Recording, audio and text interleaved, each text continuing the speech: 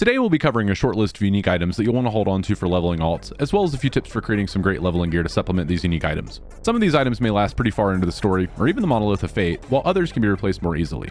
Everything on my list is a common drop that can be equipped under level 20. Helmets. If you're a spellcaster using a fire spell, Calamity is a good option for its offensive stats. Just be mindful of that self-damage on kill. Otherwise, wear what you can find because we really don't have any other options. Body armor. If you're dealing elemental damage, Prism Wraps is amazing for the damage of Leech, as well as its elemental damage reduction. Additionally, I'm a big fan of the Falcon at level 1 for the increased movement speed, but it won't be hard to find an upgrade on the ground pretty quickly. Gloves. Avarice is great for its Leech if you're dealing elemental damage, and even if you aren't, the elemental resistance alone is pretty hard to beat. If you're using a melee build, Fighting Chance's offensive stats are worth a bit of increased damage taken, and it has movement speed. Belts.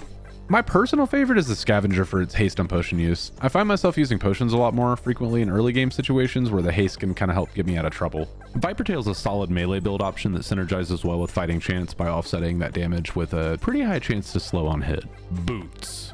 Lessons of the Metropolis gives you access to a decent amount of movement speed early on, along with some extra defensive from the dodge fixes. If you're not scaling dexterity or aren't afraid of a little extra damage, Morning Frost give quite a bit more movement speed once you hit level 8. Rings. Slap on an arboreal circuit or two when you reach the stash at the beginning of the story. These are great rings for movement speed, and the Illusiori tree is an excellent defensive utility for overwhelming packs and bosses early on.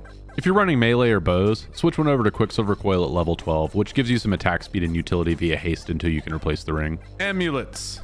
If you're not a caster, Bleeding Heart is an amazing option for its increased attack speed and leech. No other good options here, unfortunately. Weapons. Weapons are tricky since they're usually build dependent and we don't have a ton of early options available. I really like Humming Bee for early melee builds for its movement speed and DPS help, with Taste of Blood being appealing for physical melee builds a bit later in levels. Hammer of Lawrence your best bet for an early two-hander with its damage and chill on hit chance, but you should replace it with Dreamthorn as soon as you hit level 15. If you're using a bow build, Hellreach is probably worth leveling with a fire skill due to how strong that fire penetration is. Offhand. Same deal as weapons here. Somewhat build dependent, and we just don't have many low level options available to us right now. For shields, I like the Slab more than Close Call due to its 100% less damage taken on block. 100% less is 0. For bow builds, Arrow Guard is a great defensive option with a nice offensive implicit and is best in slot for most bow builds. All the unique relics feel too build dependent, so I'm not going to cover any here. I kept the list as generic as possible to apply to as many builds as possible. There's tons of great uniques that work for a ton of builds, but these are the ones that I've identified as kind of the best for almost any character early on. Alt gear crafting tips. I'll make this bit quick. I like to save some low level magic and rare items that have generally helpful implicits and affixes.